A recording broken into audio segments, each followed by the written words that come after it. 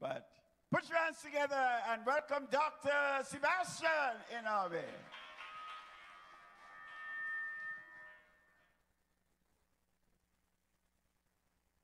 Hello, good morning everyone. So it's, hi, okay, I just think I was too close to the other mics. So it's good to be home. The Bastia Church of God has always been my home ever since I was this high. I used to come every Sunday for Sunday school, but it's good to be home. So I know a lot of individuals, actually, who here has taken the vaccine so far? Can you just give me a show of hands? Oh, okay, that's a fair amount. That's good. That's good. So I know a lot of individuals have a lot of fears and concerns about the vaccine. We haven't lived in a normal world for over a year now. And I just wanted to start with something a little bit more personal to me. Um, why I chose to take the vaccine. I took the vaccine on the first day it was available, okay? So why I chose to take the vaccine? I chose to take the vaccine for my family, my friends, my colleagues, and anyone who could possibly get sick from COVID-19. And the reason why I chose to do so quickly is because I know of individuals who have gotten severely ill from COVID-19 personally. I'm not sure if anyone here has the unfortunate situation where they know someone who got severely sick.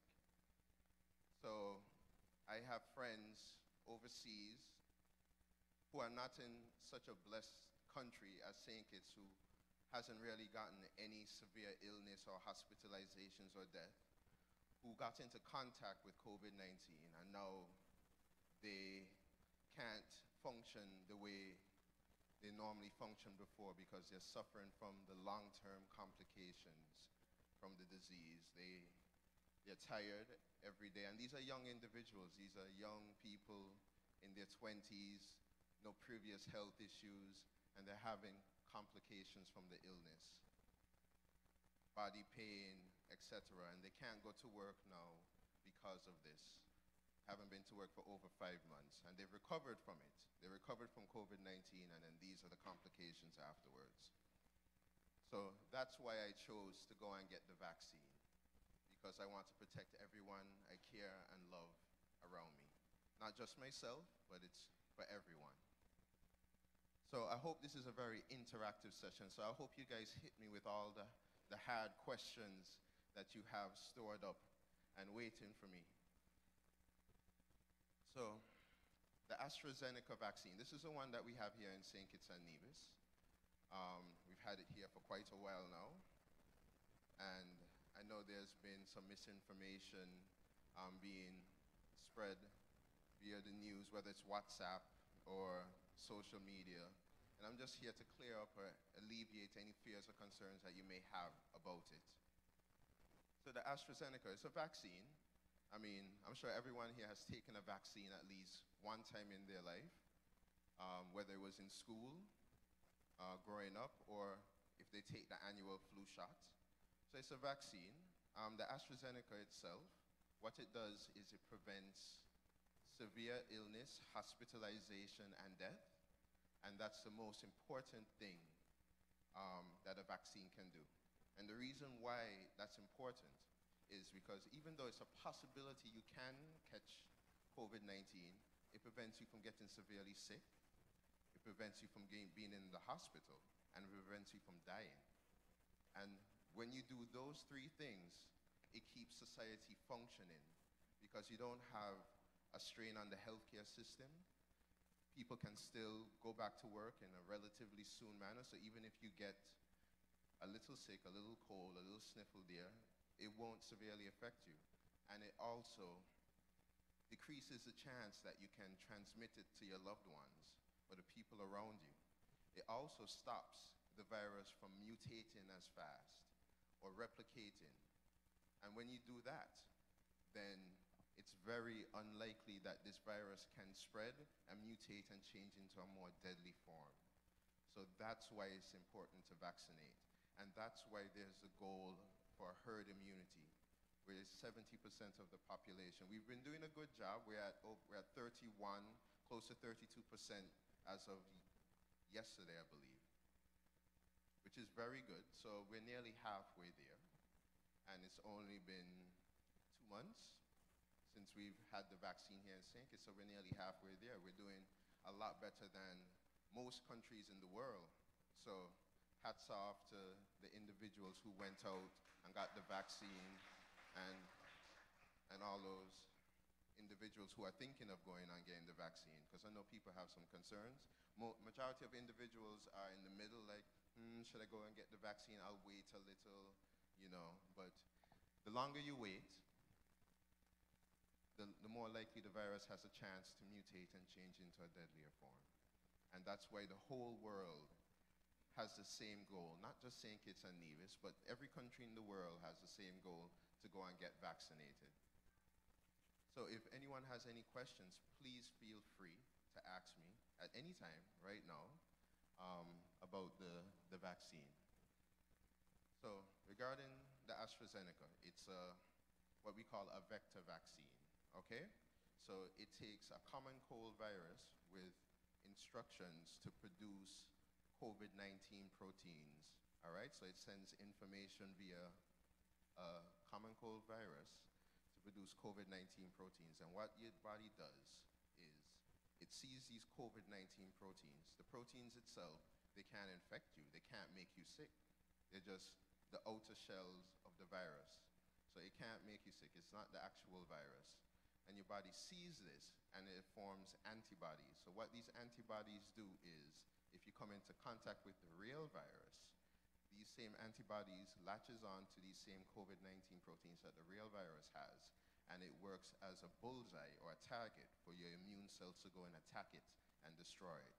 Okay, so and this is called acquired immunity. All right, so there's two types of immunity we have. We have our innate immunity, where, you know, if you get sick, you know, your body fights it off, but it's not that specific. All right, so the acquired immunity allows your body to deal with specific attacks, such as, for instance, the vaccine will stimulate your body to acquire an acquired immunity, and it can specifically target the COVID-19 virus and deal with it in a quick manner, so that's why you wouldn't get sick once you get the vaccine, because that's why it prevents you from getting severely ill, hospitalized, and dying. Okay? And so the side effects of the vaccine, I know some people are worried about the side effects. You can get a headache, you can get a little tired, you can get a small fever, some body pains, some nausea, some vomiting. The most common side effects reported was headache, some body pain, and a slight fever. But you have medication there that you can alleviate those symptoms. So if you have a fever, headache, body pain, you can take some paracetamol. Usually these symptoms don't last more than 24 to 48 hours. Right, so they're easily dealt with. What we want everyone to be very conscious of is allergies. So if you do have allergies, you need to speak to your doctor that you know, and just look at the ingredients of the vaccine with them, see if there's anything there that you can possibly be allergic to in the vaccine, because that's what we're most concerned about, is allergic reactions. And that's why when you go and take the vaccine, we always ask you to stay at least 15 minutes after, so we can at least monitor you in case there's an allergic reaction going on. And usually the 15 minutes is when the more severe reactions happen.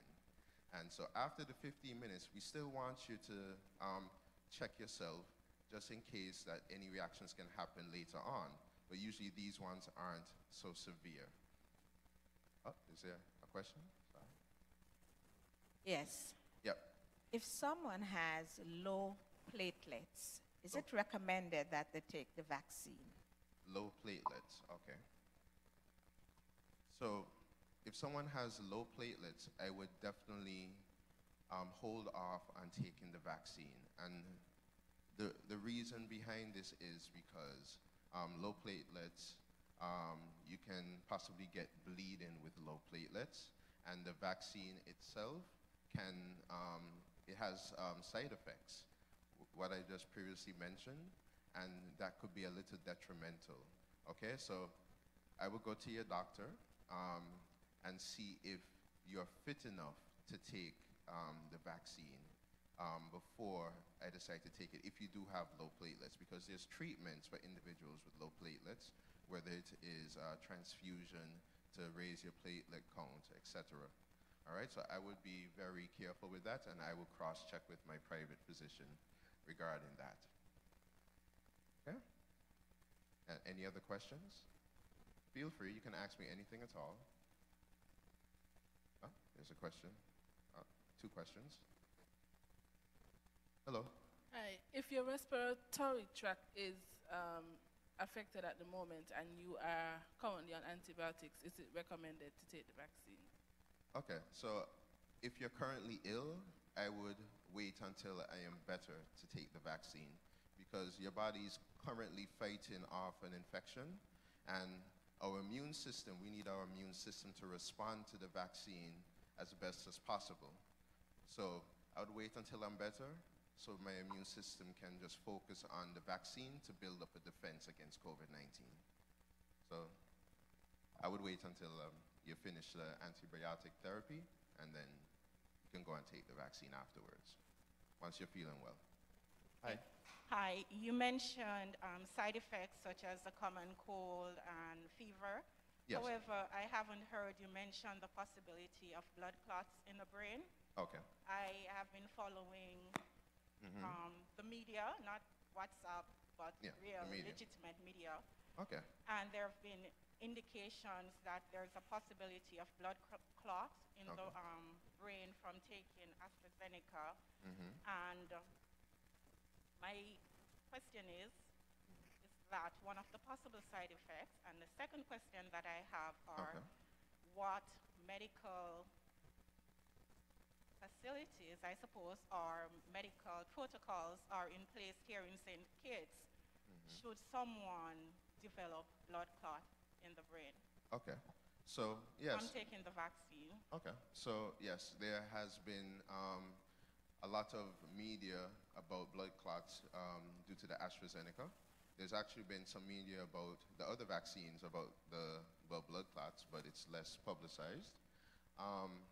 So there is actually no concrete proof that the AstraZeneca actually is causing these blood clots, because there's so few in number.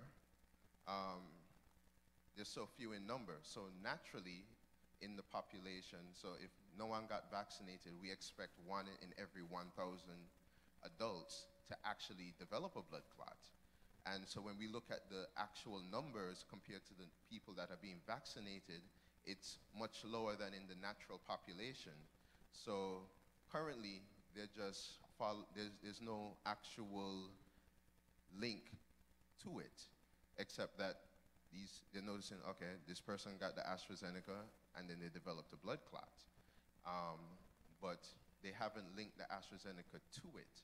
So for instance, if there is 1 million people who got 1 million people, we expect at least 1,000 people out of that million to develop blood clots naturally, even if they weren't vaccinated.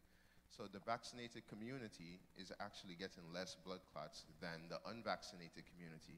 So because the AstraZeneca and the other vaccines are new, there has been a microscope put on anything or any type of reactions that are happening, whether or not, so there's no proof there's actual link to it, but there's a microscope put on it because it's new and they want to make sure that they have the list of side effects and it's not causing blood clots in individuals. So they're still looking at it to determine whether or not it's actually caused by the AstraZeneca. But the numbers are so low that they haven't really made a true link to it. I hope that answers the question. Oh, sorry. Oh, if there's anything in place.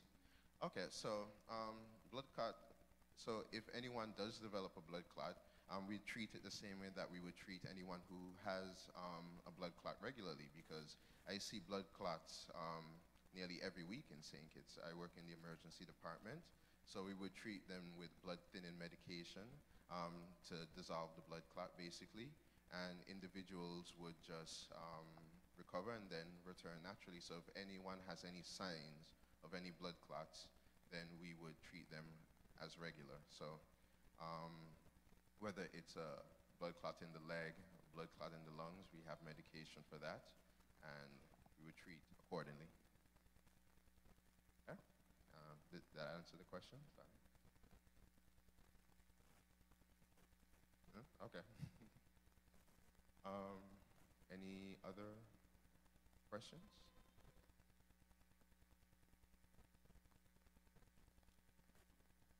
Good morning. Morning. One question. Yep. First two cases we had here in St. Kitts. First two. First two cases, okay. With the mother and the son. Okay. All right. My question is, how did they recover? How did they recover? They recovered fine, as to my knowledge, they're okay. I just want to know how. How did they recover? Can you explain the process by which how did they recover? Okay, so like anyone's process here, they were managed symptomatically. Okay, so whatever symptoms they had, we would treat the symptoms, and after a certain time, the virus would pass through their system, and then that's how they would recover. So if they had fever, chills, difficulty breathing, I'm not sure, I didn't treat them myself, but whatever symptoms that they would have, we would manage. So if they had difficulty breathing, we would give them oxygen. If they had fever, pain, we would give them pain medication or antipyretic to lower the fever, or anything there. That's what we would do. What's the follow-up? Yes, follow-up. Follow-up question. What therapeutics were used on these individuals? Who were, yeah. which individuals particularly? First two cases the we had first here. two? It just happened to be my coworker and his mother. Okay. And when I spoke to him, well, I'm just going to give you some history. Somehow I was able to dialogue with one of the members from the medical bureaucracy here in St. Kitts. Yep. And it was very intense. I asked him the same question. The two cases that came here first, how did they recover? He couldn't give me a clear answer. And then he mentioned something to me about a drug. Okay. I looked at him again. I asked the good doctor, what drug did they use? Okay. Another thing. Okay. I went back into my office and I spoke to my coworker. I asked him, what drug were you given? He said, nothing. Okay, that's a He possibility. recovered naturally. That's a possibility, yes.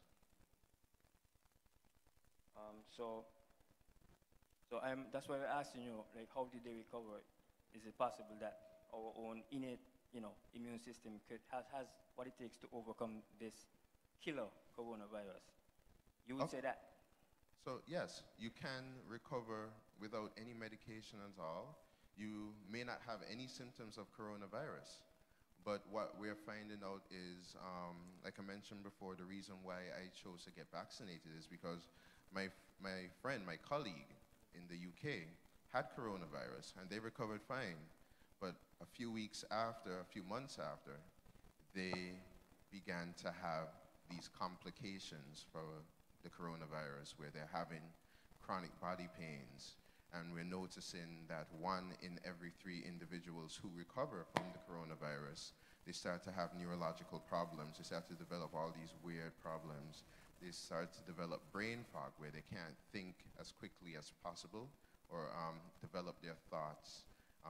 Some individuals become depressed. Sometimes it affects their heart. And sometimes people get blood clots from the coronavirus as well.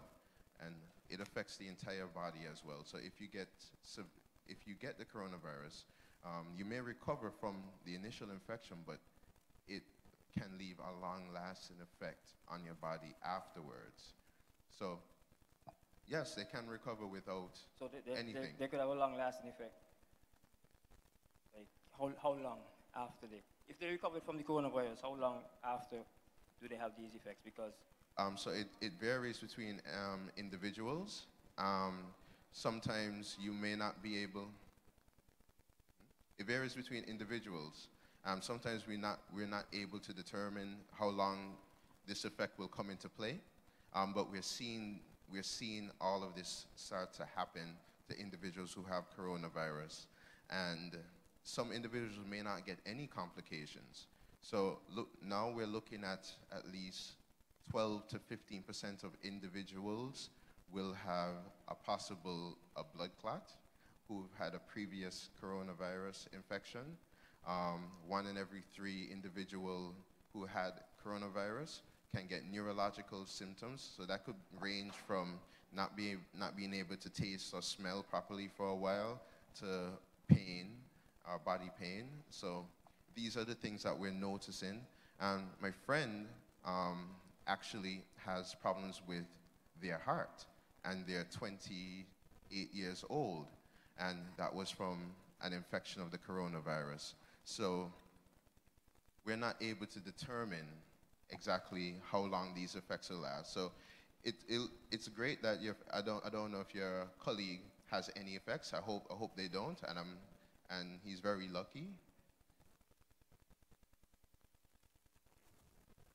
That's great, and he's a lucky few.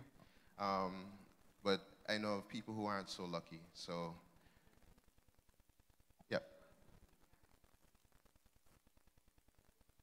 Yes, everyone's different.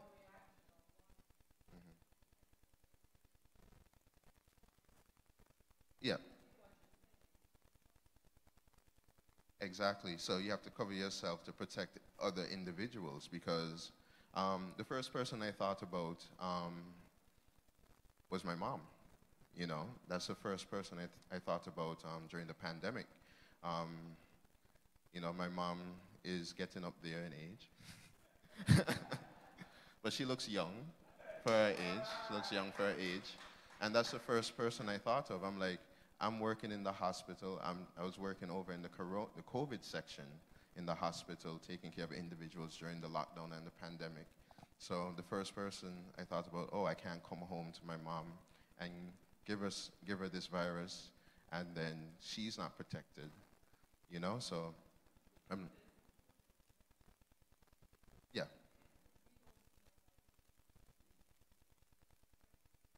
Yeah, you just can't look at someone and tell how they'll react.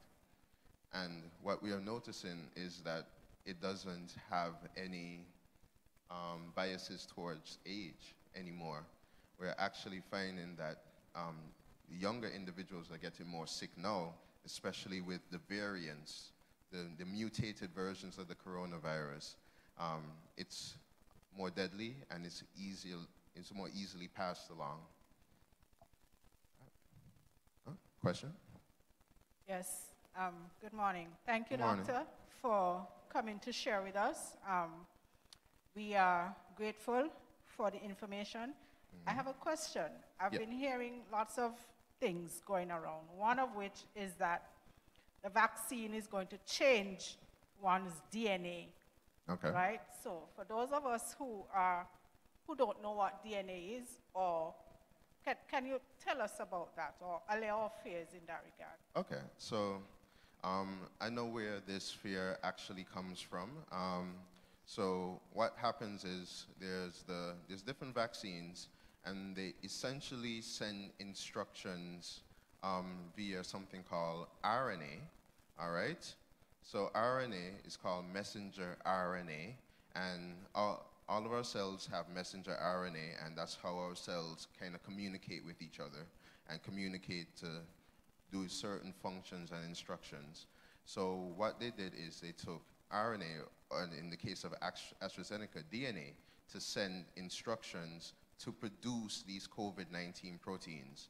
So that's all it does. It just gives the instructions to produce the COVID-19 proteins so our bodies can see the proteins and respond to them if they see the real thing.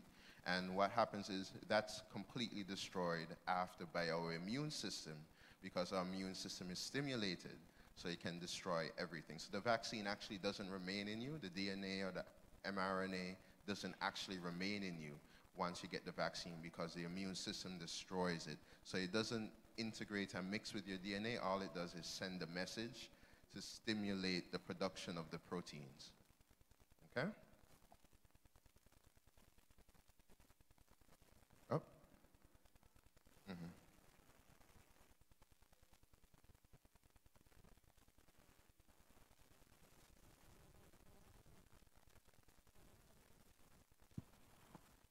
Would you say the new mRNA vaccine, or whatever it is it in its experimental stage? The mRNA vaccine? It's not in an experimental stage because they've had the mRNA technology. Sorry, the mRNA the mRNA technology for about 2 to 3 years now. So they've been working with that. The one that, the AstraZeneca that we're using, it's not mRNA technology. It's a technology we've had since 1970.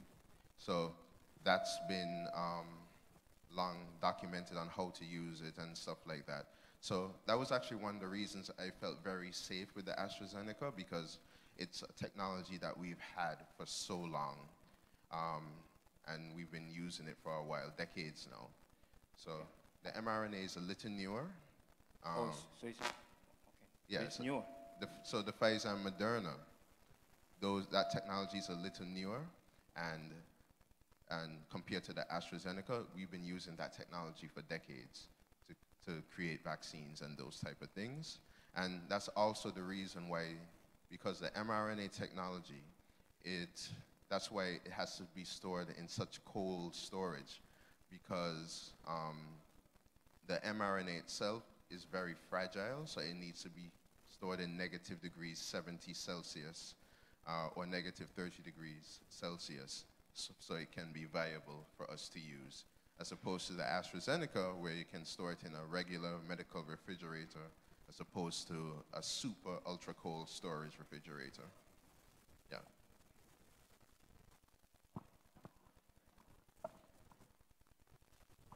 Hello. Good morning. Good morning. After taking the vaccine, Yes. how long would it be last in our body? Like, I mean, like a year, or two? What our life will be after taking it, if we'll have to...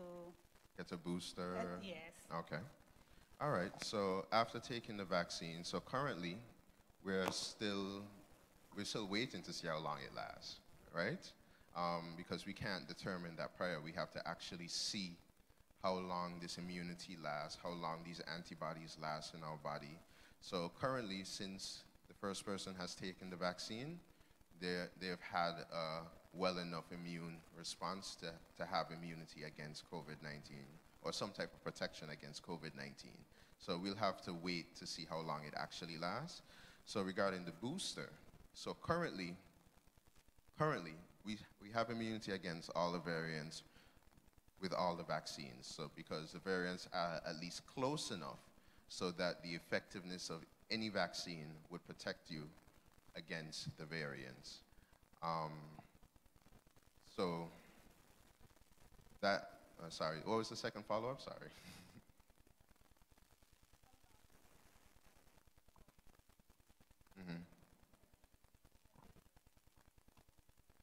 Okay, yeah, so the booster, the only reason we would need a booster is if we find a variant that these vaccines stop working against.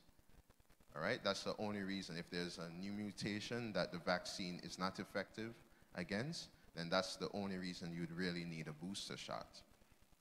Okay, so if we do reach, let's say, herd immunity, where the virus can't really mutate, it can't replicate, it can't jump from one person to another easily, then it's going to eventually die out because it doesn't have an environment to live in. If it doesn't have an environment to properly live in and thrive in, then it's going to die out. You know, it's just like humans. If we don't have a good environment to live in, our numbers are going to dwindle and we'll eventually go extinct. So that's the, I guess, the purpose of the vaccine, to create an inhospitable environment so the virus can't thrive, mutate, replicate, etc. Yeah. Question? The second dose? Okay. All right. That's no problem. Yes.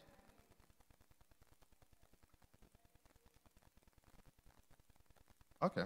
So not necessarily, you don't necessarily have to get a headache again with the second dose, but because you got one with the first dose, I would still prepare myself for another headache again. But what I would do is I would take some medication for headaches after I'd get the second dose. Perhaps a few hours after, I'd take some headache medication to alleviate the headache before it actually comes on. That's what I would do. So the reason why you take the second dose is it gives your body a second chance to look at the COVID-19 protein. So it's like your body is studying for an exam. So the first dose allows your body to learn about it. The second dose, your body learns about it even more. So that's why you give it in 2 doses, to strengthen your body's response to it, because it dealt with it, it's like twice as opposed to 1 time. All right, Doc, thanks a lot for coming to share with us. Highly appreciated. You preempted one of my questions, and that is the issue of, well, how well does the AstraZeneca deal with the variants? And so you preempted that question. I'd just like to make some comments, not necessarily ask a question, and you can feel free to comment on it. Okay. But from extensive reading and discussion among our own people, and particularly church people, yeah, our issue is not an issue of the science. Okay. Our issue is, one, religious, where we have interpretations of the vaccine and whatever is put in the vaccine relating to a beast and Mac and that kind of thing. Okay. And so my own response to that is, why is it that we don't put it in all the blood pressure medication, which is much more prevalent than vaccines and all that? But that is part of the issue, okay, among people of faith. Yeah. Unfortunately, another issue which is prevalent the world over is a political issue. I agree. And so these are very challenging, because the medical aspects or the science, you can explain it away. The other issues are issues of the heart, are issues of convincing people, issues of dealing with what really is substantial thoughtlessness. How the medical fraternity here is going to deal with it, I'm not quite sure.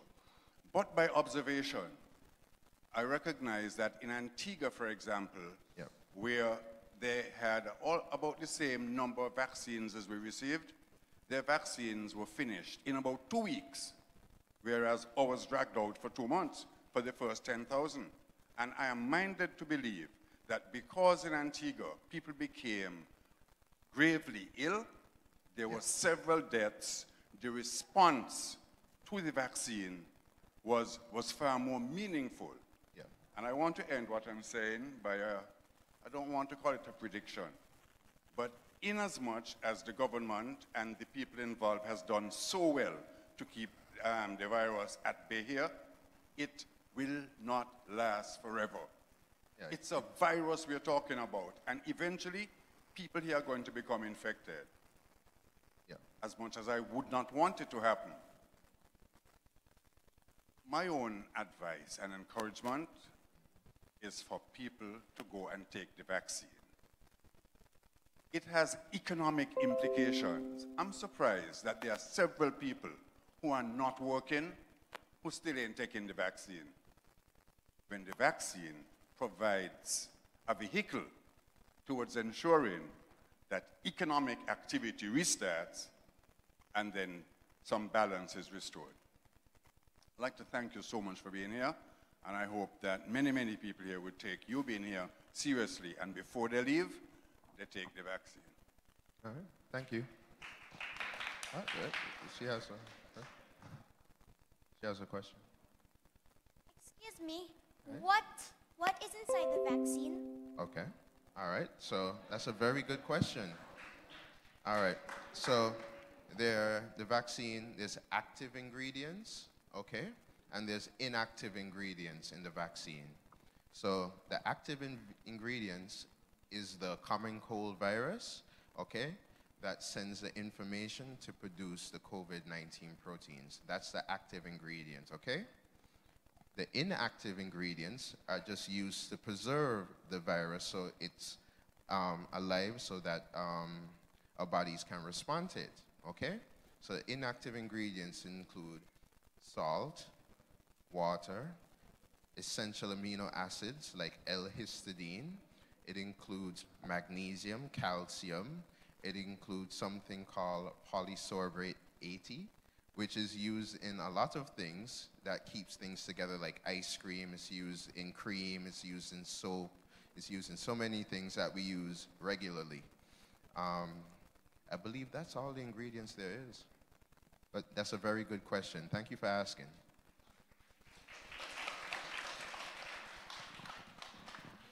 That was one of my questions. Okay.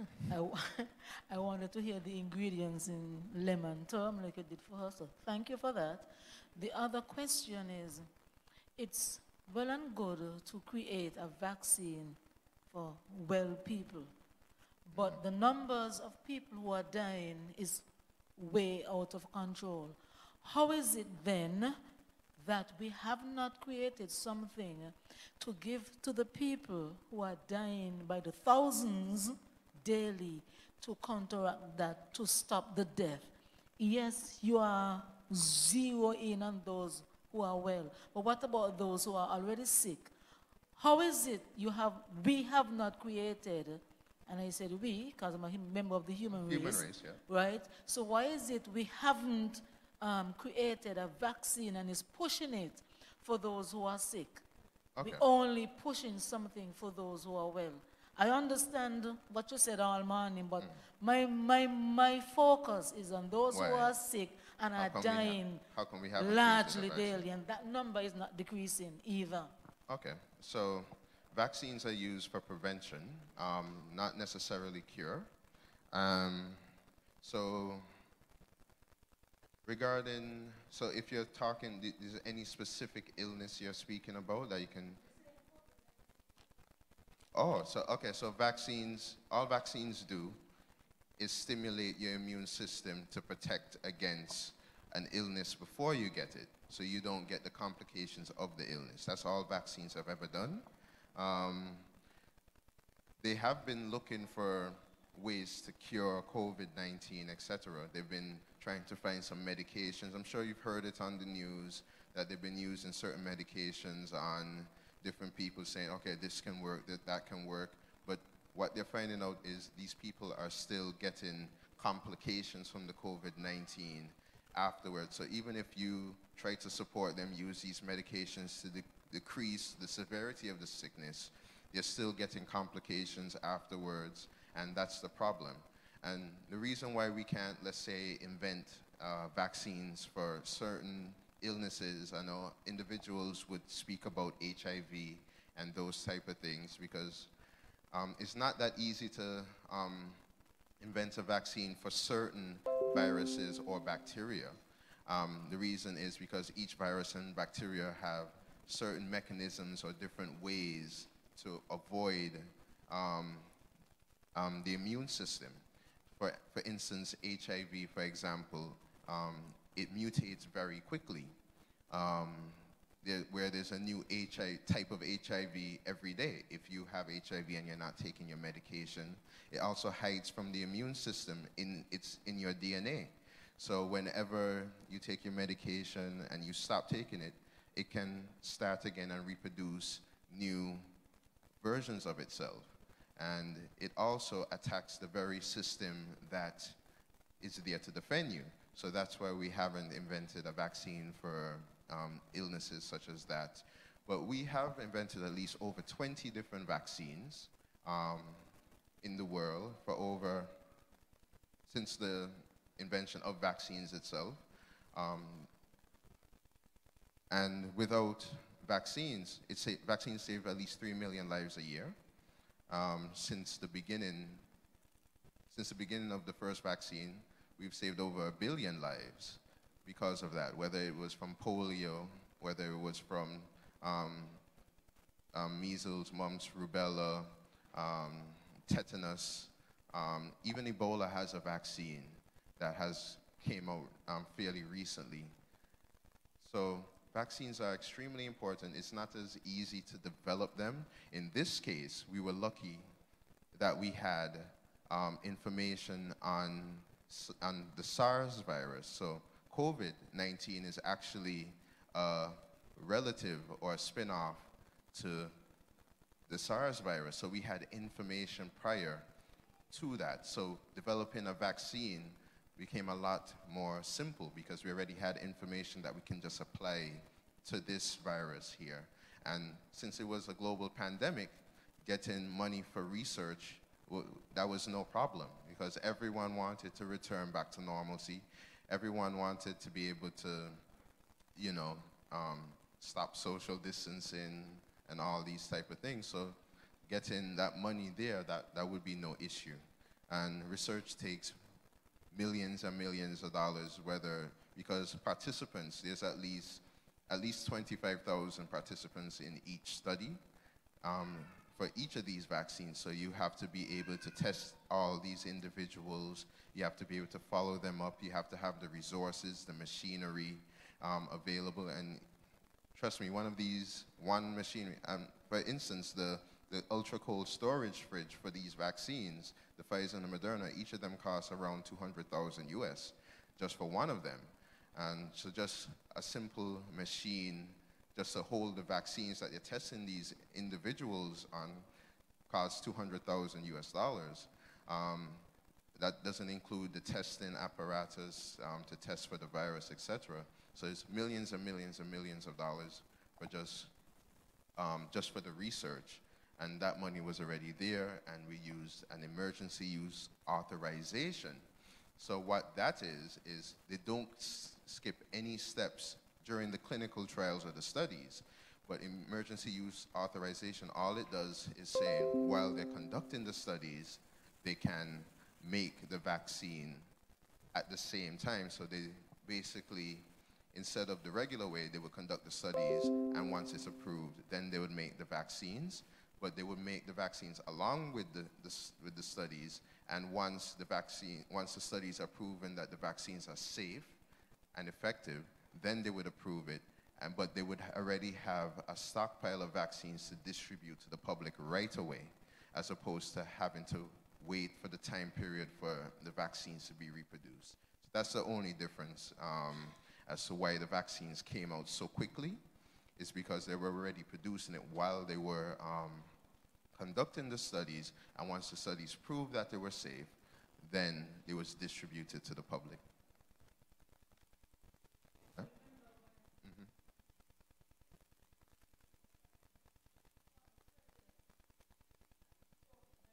Within 3 days, he was recovered because they gave him some kind of a quote-unquote concussion. Well, if that concussion was so effective for him, how is it that that concussion is not made public to the other people who is sick? Okay, I saw him 3 days after. He didn't look recovered to me. He didn't look recovered to me. But I guess he was able to at least leave the hospital.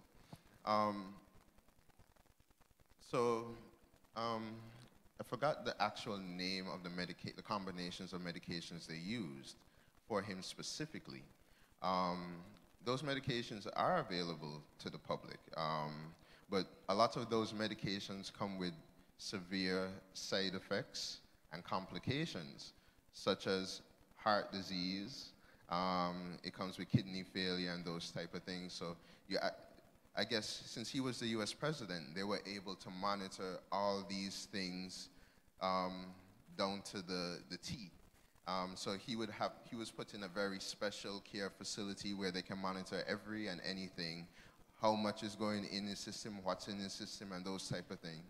So that was, even though these medications are available, there's a danger with using them, especially if you're not in a facility where they can monitor everything to the T. And what we're seeing around the world is, even in the USA, hospitals are there to the brim with people in the ICU. It's full, it's filled. There's not enough staff there to monitor patients. Because he's the US president, he's going to have all these people and all these doctors and all the resources available to him as opposed to the regular person. So his would be the most ideal state, but it's not, I guess, plausible for the masses of individuals. And even though he recovered, he didn't look his very best. I think he decided to go up and make a statement to show that he beat COVID, but he didn't. It looked like COVID beat him. My question is, persons who are suffering with high blood pressure and diabetes, or maybe have cancer, can they take the vaccine? Okay, so yes, they can. I know of individuals who have all of those things and they've taken the vaccine and they're fine. The only thing that I would warn any individual who has any medical conditions is to make sure their medical condition is controlled before they take the vaccine. So, for instance, if you're diabetic, I want to make sure that your blood sugar is controlled, because uncontrolled blood sugar affects your immune system and how it responds. So if you don't have your immune system responding properly, it can't develop an immunity or defense against COVID-19. So I would make sure that all of these are under control. So if you do have high blood pressure, diabetes, or even cancer, make sure that it's at least controlled so that you can take the vaccine. So go to your private doctor, or you can ask advice from a doctor you may know or a nurse to see if you're fit enough to take the vaccine. Oh, sorry, son. Oh, sorry. Hey, good afternoon. No problem.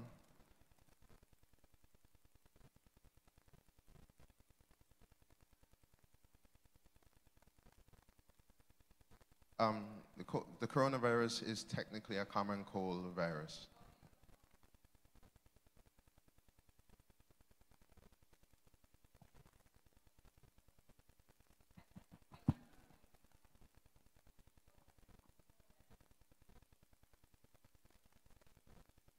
Okay. You said that the vaccine doesn't cure, right? Vaccines are for prevention, yes. So are you saying that, let's suppose that I had the common cold for a while. I'm just taking the normal cold medicines, right? Mm-hmm. And then after a while, I mean, you realize that it's not, it's like, you realize it have to be something more than that. Are you saying that if I take the COVID, the vaccine then, when I realize what's going on, that it doesn't make would it make a difference then because I already have the COVID in my system? Or would taking the vaccine at that time be a waste of time? Okay, so you asked a few questions there. So regarding that one that you just asked, if you're currently sick, I wouldn't take the vaccine right away. I would wait till I recover to take the vaccine. And to differentiate between the common cold and if you have COVID-19, it can be very difficult. The only way you'd really know is unless you get actually tested to know, because the symptoms are so similar. Sometimes you can have mild symptoms and you have COVID-19, or it could just be a common cold, or it could just be a flu. You don't know. So that's why it's very difficult to pinpoint exactly what's the cause of these symptoms. So the only way to really know is to get tested. But for instance, if I'm in a area or a country where there's high COVID-19, I'm more likely to go and get tested as opposed to if I'm, let's say, St. Kitts, where we have very strict protocols and policies for individuals getting in. I'm less likely to go and get tested for COVID-19. So, is there any other question there? Because I know you asked a few small ones. I don't know if I'm...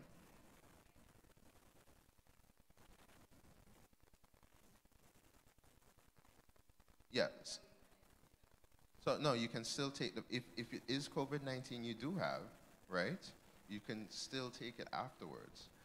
The reason being is it's possible that you can get COVID-19 again, right? And the second time may not be as good as the first time, where you can get severely ill, hospitalized, or you can possibly die. And so that's why it's important to take the vaccine, because the vaccines, all of them, not just the AstraZeneca, prevent those three things: severe illness, hospitalization, and death. And it also prevents the long-term complications from occurring as well. So that's my advice. Oh. Sorry. To get the vaccine? Yes, yes. So the flu shot only. The flu shot in January. So the flu shot only stops the flu virus, so influenza virus. So it will be different.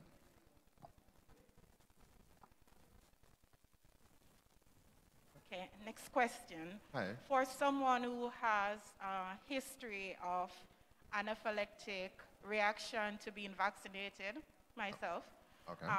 Do the health centers here have like epinephrine or something on site, or even downstairs?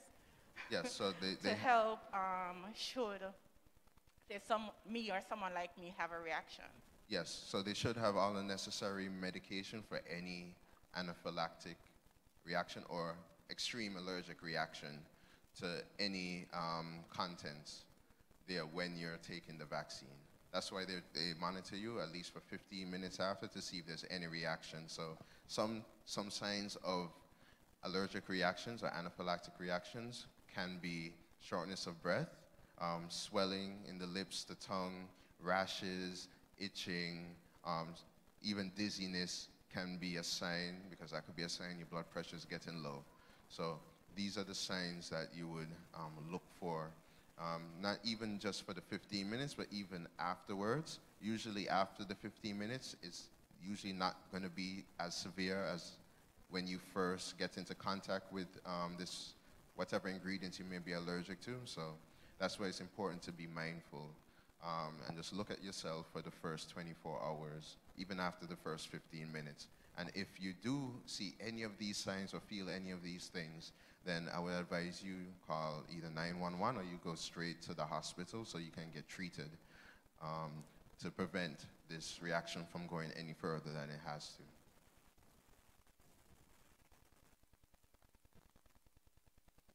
Me again. So if you have heart problem, or if you take chemo radiation or even kidney problem, can such people take the vaccine, or would they have complications, so they are advised not to? Okay, so that's a very interesting question, and it's important because people who are having certain issues, let's say they are taking chemotherapy and doing radiation, that would be specific to the person, okay? So individuals who take chemotherapy or radiation, sometimes that can actually affect how your immune system functions as well, because chemotherapy and radiation doesn't discriminate against good cells versus bad cells. So it can damage some of your good cells, mainly your cells in your immune system, so your immune system may not respond properly, and your body may be too weak, especially after chemotherapy and radiation, because that actually affects your body. So I would actually seek advice of the doctor who is administering the chemo and the radiation to see if you are actually fit to take it. Usually individuals who are going through chemotherapy and radiation, I don't think they would be fit to take it at that time because their body is going through a whole lot with the chemotherapy and the radiation because it can destroy some of the good cells in your body and you'll be in a weakened state and your immune system would be a bit compromised because of that. Hello?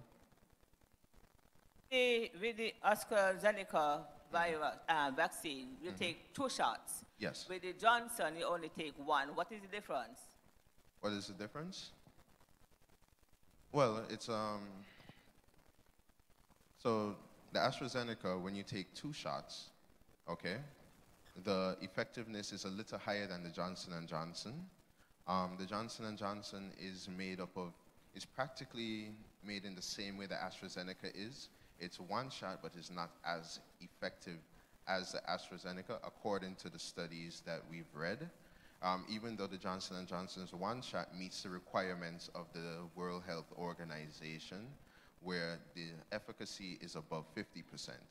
So there is technically not too much of a difference regarding in terms of you being protected between the severe illness, the hospitalization and death, but there is a slight advantage with the AstraZeneca, the fact that it's a little bit more effective as it goes up to 90%, as opposed to the Johnson & Johnson, which only goes up to about 80+%.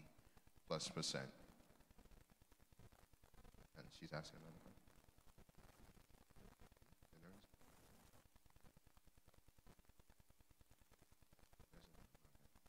I think she had another question. The nurses are here, so if anyone feels inspired to take the vaccine, they're there, and I believe they're downstairs. My question is, if you're born with an illness, if you have to consult a doctor first before you can take the vaccine. Well, it depends what type of illness, and if leukemia. Leukemia. Yeah. Okay. I would definitely consult my doctor with leukemia because leukemia is a cancer of your immune system, your white blood cells.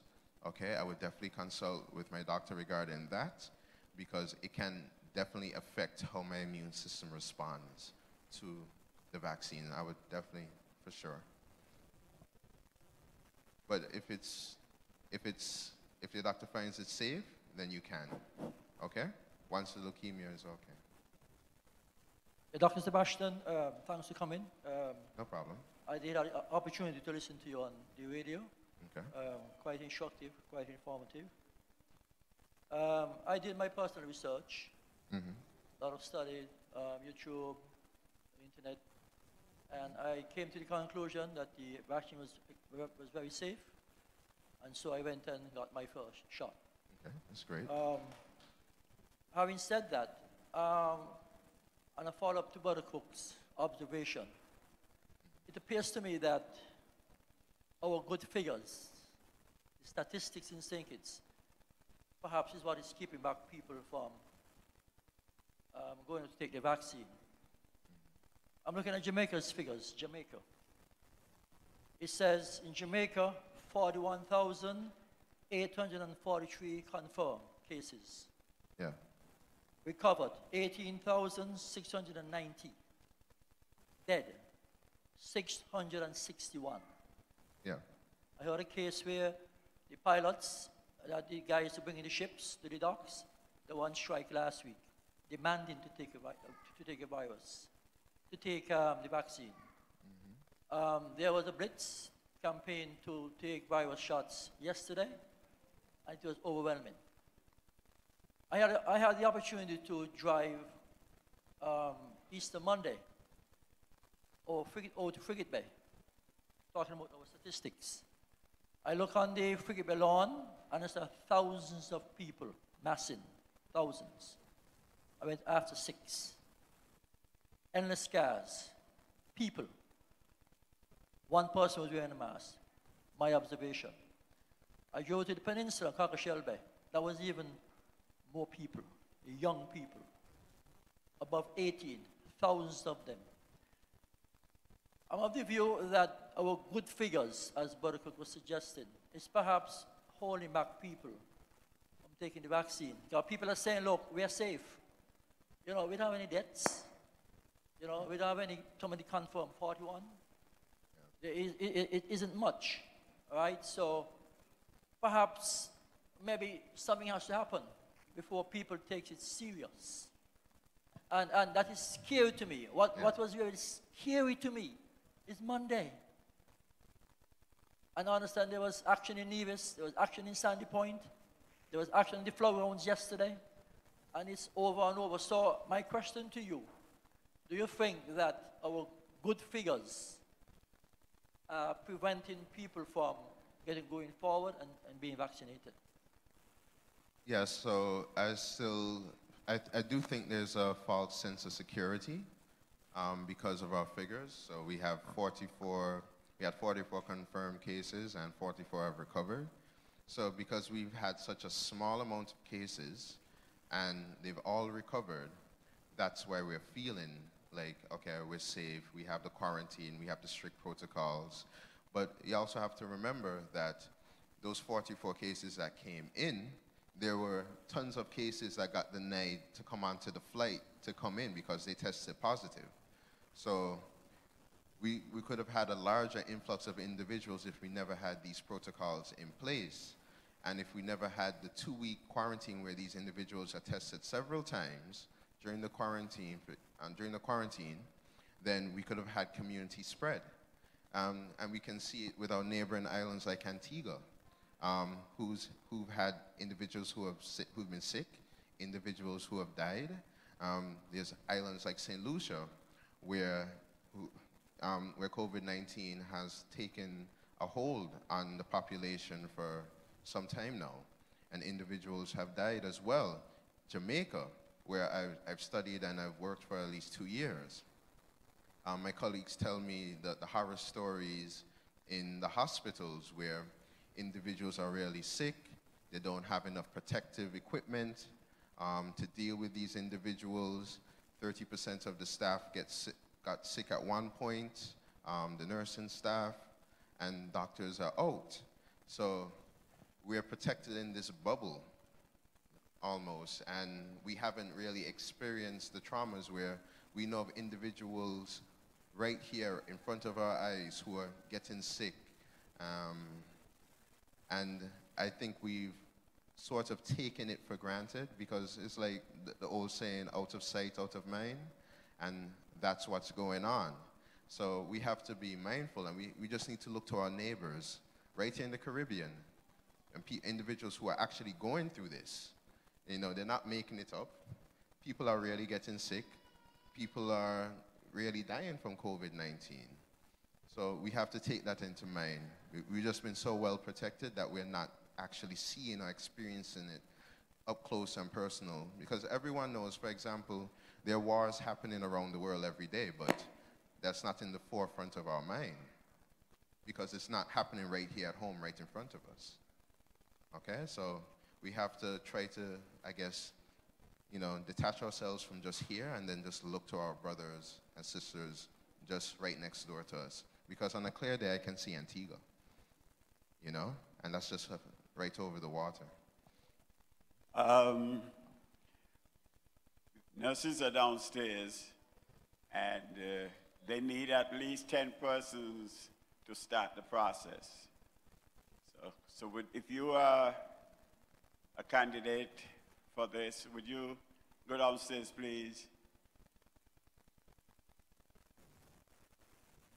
So if anyone's interested, you know, I hope I answered your fears, your concerns. If you have any more questions, please.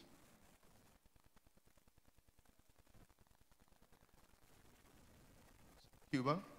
Yes.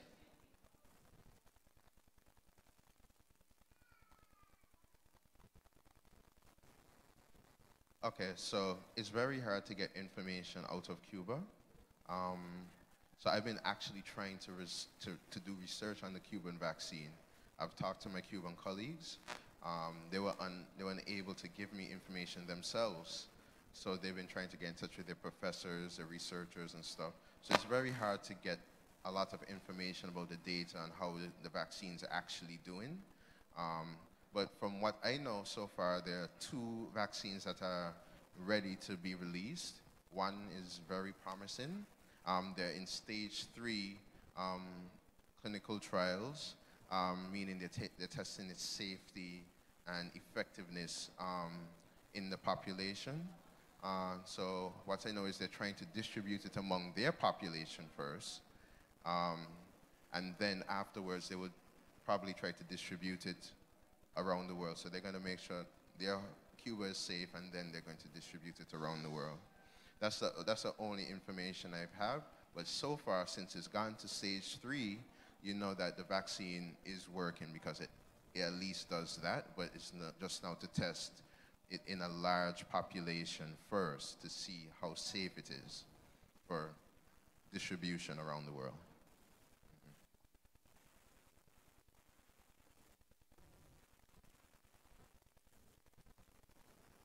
All right. You don't have? Okay.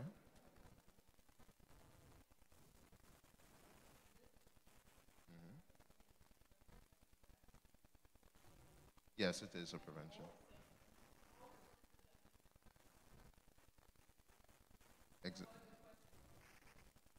Yeah. Measure. Yeah. Ounce of prevention is much better than a pound of cure. We don't have the facility. I've been to the ICU visiting, and we really don't have the resources to take care of people. Yeah, serious If we have case. an increase in so, an ounce of prevention is better than a pound of cure. I agree. Word to the wise. Prevention is better than cure. In every way, financially, health-wise, it's better than cure.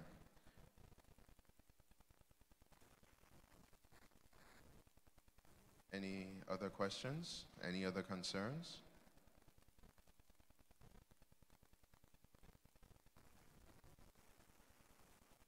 Hi.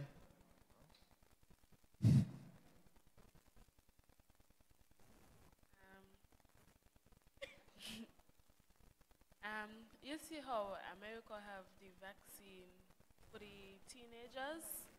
Would they bring it to St. Kitts eventually? Okay, so what's happening now is all the vaccines are starting to test out their vaccine on younger individuals, okay? So that's what's happening now. So the Pfizer, I think that's what you're speaking about, it's asking for approval to do it in people 12 to 15, okay? Because they can do it from 16 to up in it, to whatever age. So that's all they're doing, and the only reason that it wasn't offered to teenagers or younger children is because when they did the initial research, it was only done in adults. So they usually test everything in adults first, and then they test it in children after. And the reason they do that is because children are still growing and developing. So that's why. So they've done their research, they finished their research in children, and now they're asking for approval to distribute it to children now. So all the other vaccines companies are trying to get that done. So it's only a matter of time before every vaccine would be able to be given to children. Eventually, we're going to have to pay for the vaccine?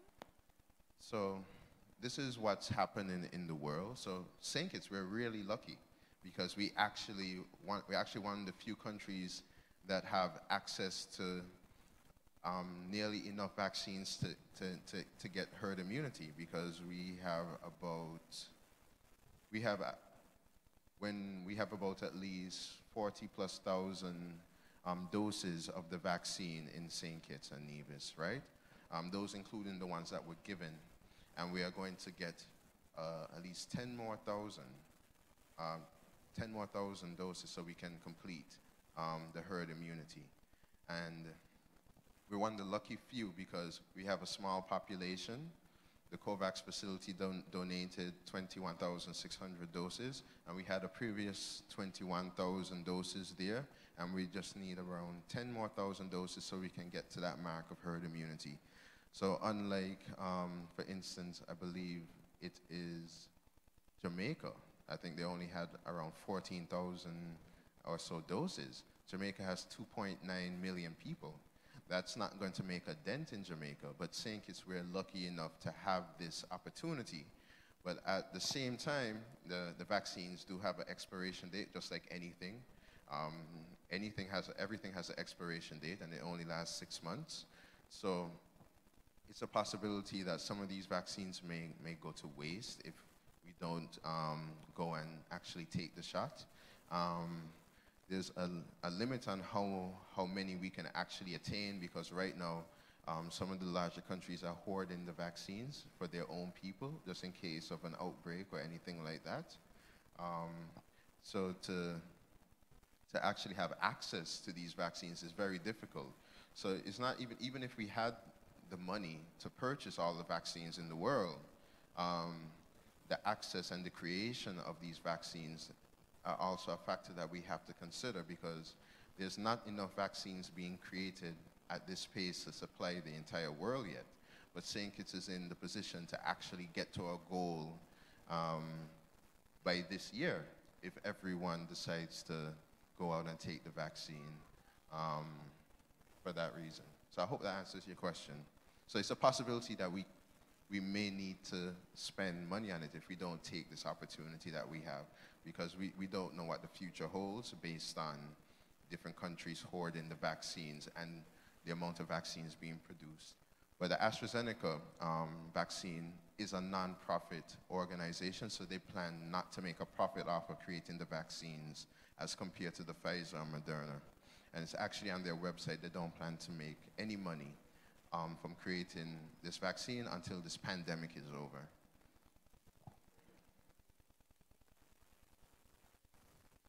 She asked when the babies get the coronavirus, how do they cure it? So when babies get the coronavirus, how do they clear it? So they clear it like any one of us.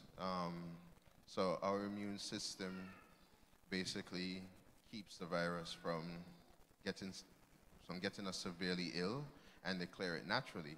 So, but the good part is, what studies have shown is that babies and very, very, very young children, they don't seem to get severely ill often. It's very rare. There have been a few cases where babies and very young children have gotten very sick and they have passed from the coronavirus, but luckily it's only the really young adults and the elderly people that get severely ill from the infection, but they tend to just clear the virus. Any other questions? So has anyone changed their mind on getting the vaccine? Or you're still debating, or you need to do a little bit more research, you need to clear your minds a little more, that's fine. You know, I've been studying about this vaccine since last year, since the pandemic has started, so I've had a head start on everyone else. I've read about the clinical trials and those type of things, so I've been looking at the data and I've seen how it correlates and all those things. And you yourselves haven't gotten that length of time or the access to all this information. So I understand why you would be skeptical, and then the news, the media and stuff, it's a new headline every day. It's, bam, this is happening, this is happening, this is happening. And honestly, we've never really had to deal with this problem before, because how many of you guys have ever asked how quick paracetamol was invented? That's never been a question, you know? But the headline said, whoa, the vaccine came out this quick, bam. So then that puts a little seed of doubt and fear in your mind. And scientists and researchers, usually we know about all these things months or even years before this happens. So we usually have all the information right there and ready, but now we have news outlets just shooting this information out every day, every day, every day. So there's some new fear and new concern coming from every individual. Oh, somebody got an allergic reaction to this vaccine, blah, blah, blah, etc. But allergic reactions can happen to anyone, from any medication, from food, from something they touch. So it's not something necessarily new that happens. It's just more pronounced now that a microscope is on this vaccine or that vaccine or anything that has to do with coronavirus, because it's a big headline right now. So I hope I change some minds today to go and get the vaccine. Thank you very much for having me.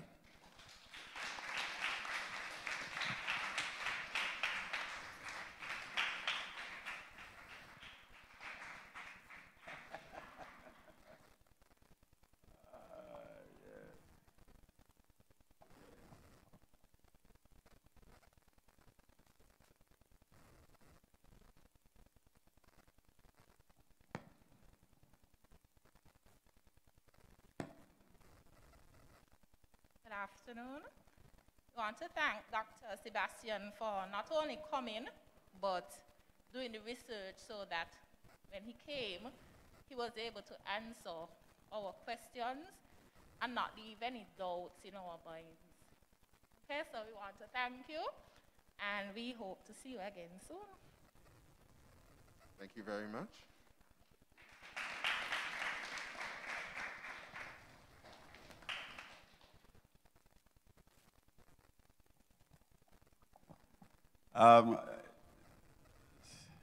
Sister Jeffers, could you find out for me if the folks are down there? I know a few of them, but I came back up and we don't want to. I see one, Sister Rita.